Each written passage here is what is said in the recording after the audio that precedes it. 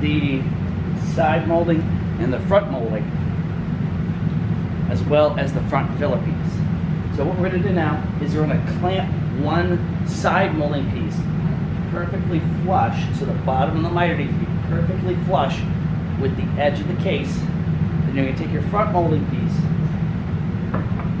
line it up, you have a perfectly closed miter on this side. We're going to come to the other side,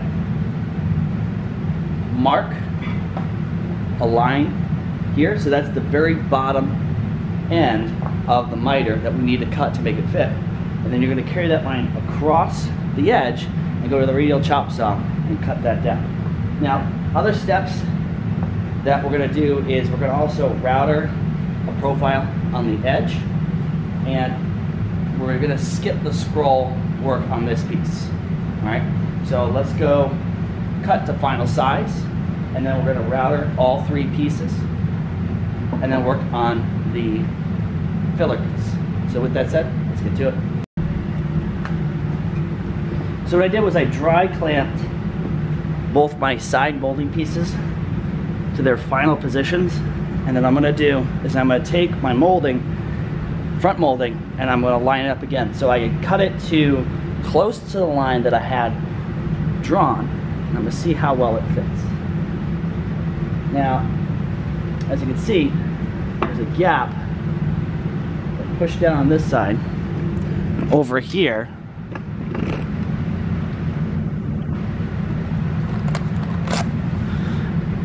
there's a gap.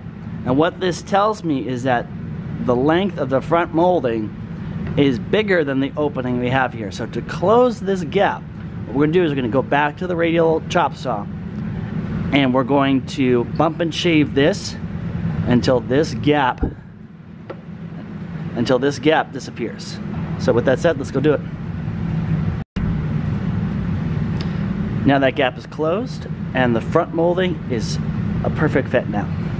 So what we're going to do, we're going to put a router design on the top edge and then work on the front filler piece. Now that we're at the router table, let's go over a few things real quick.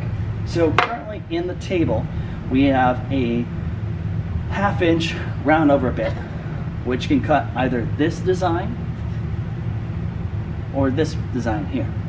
Now, the way you get the difference is either you run your board face down on the table to create this profile, or you run it edge down to cut this profile. All right? Just like the jointer, you want to think about this way, is you're always feeding from right to left as you're going across the piece. Right? Now, the order you want to feed your molding is crucial. So if you don't do it on the same edge, you're going to have either two lefts or two rights. So the easiest way I do it is I put it together like I did on my box with the edge that I want facing up, lay it flat, and that's the order that I want to feed it in. So this one will go miter first, this one will go back first, and the front molding will go in either direction, whatever one matches your scroll. So if you have a scroll design, you want the scroll design facing towards you. If you put the routed profile on the scroll side, you'll have to start again. So again, the non-scroll design's edge is going to go against the fence. So with that said, let's make some chips. So one good thing to practice too, by the way, this is why at this station we have a lot of pine, is you want to do a test cut before you cut your piece. If you don't like the design, what you can do is you can either lower it so that you get just a rounded edge, or you can raise it so that the round over bit creates a lip like this. We're going for the standard cut, so we're going to do the molding with the faces against the table, so we get this profile here.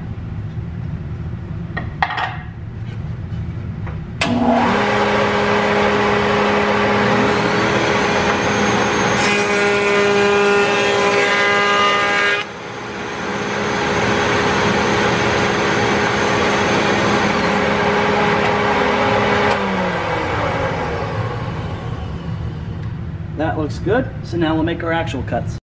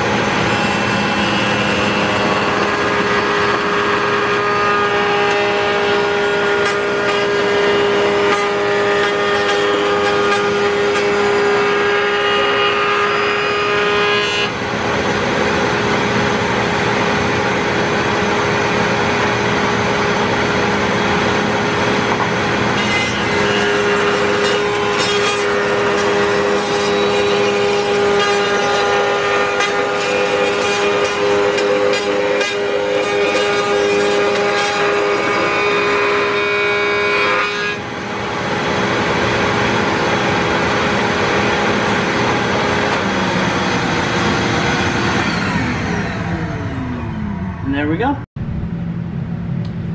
So now we have all the molding ready to go. What I'm going to do is for the front filler, I'm going to pocket hole so that I can hold it inside my frame. I mean my case. So you're going to do 2 pocket holes on the ends of your pieces that are about a ½ inch up from either edge, and then from the end grain we're going to measure in 2 inches, then 4 inches for the upward pocket holes. Right? When I'm using this machine, what I'm going to do is I'm going to cut closer so you can see what I'm doing.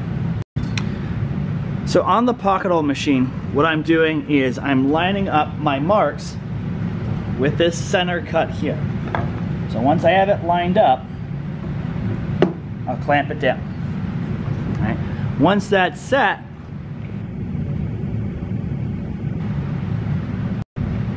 all I have to do is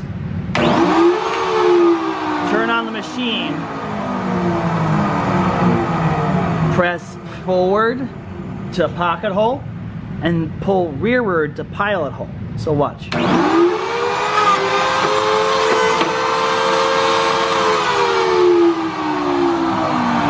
And there we go. All right, so we're gonna need to do the rest of those marks in order to secure the front filler. All right, once that's done, we're also going to pilot hole and countersink so that we can screw our front molding on. So let's make that happen.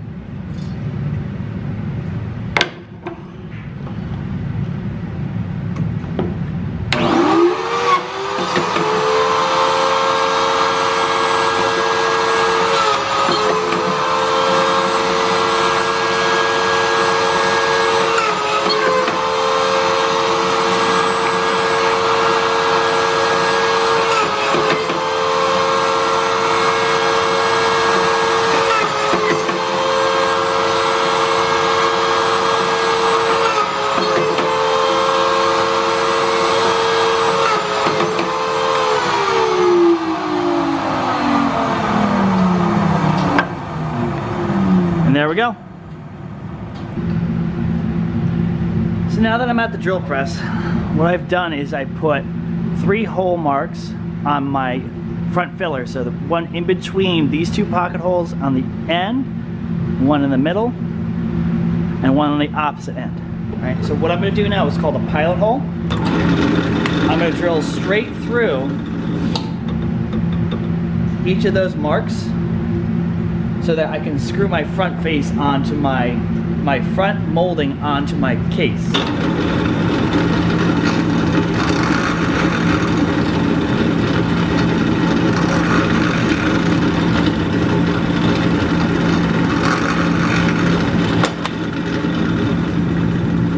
There we go.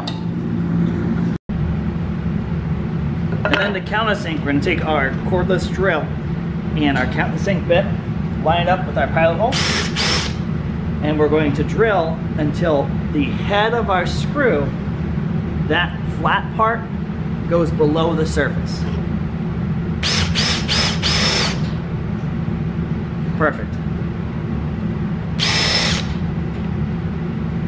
Perfect. And then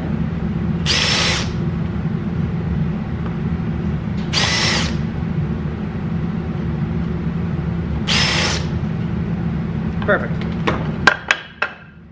So now the front filler is ready to be glued and screwed into our case. So let's get to it.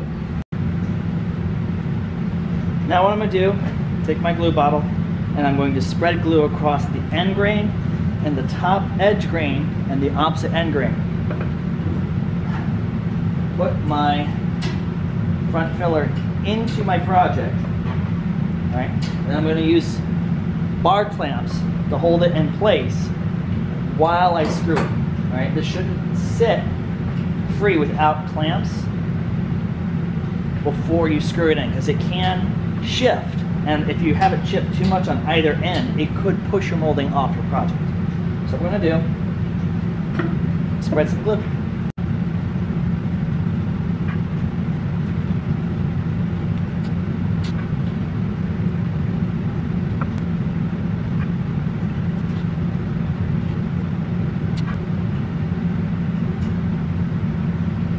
And there we go. Now we're ready to screw on the other side. So what I'm going to do now is I'm going to use a cordless drill instead of an impactor, because what I don't want to happen is I don't want to by accidentally split the side grain of my piece. Right? Well, one thing I'm going to do real quick before I go any farther, I'm going to just make sure that my front filler is not sticking out in front. So make any last adjustments now.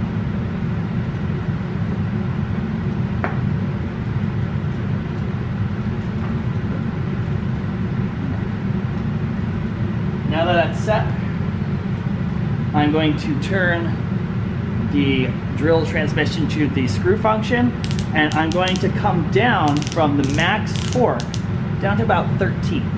Right? Reason why is, again, I don't want to strip the head of the screw while I'm doing this.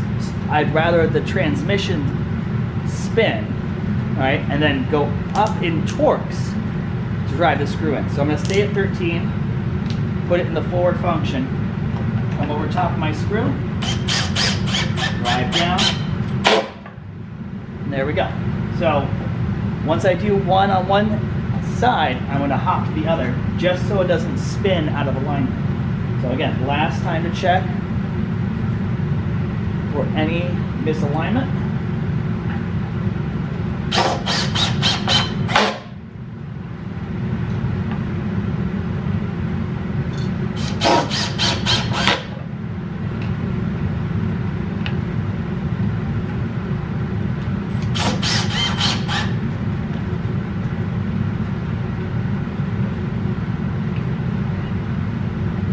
Now with pocket holes, screws, you can what we call populate them. So what you do is you press the screw until the thread catches, so it'll hold it in place. So all you have to do is come from the side,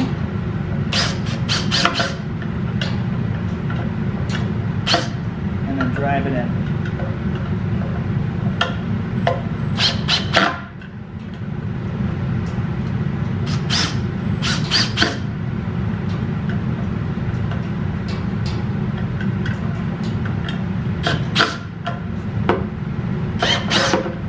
Go. Now to the other side.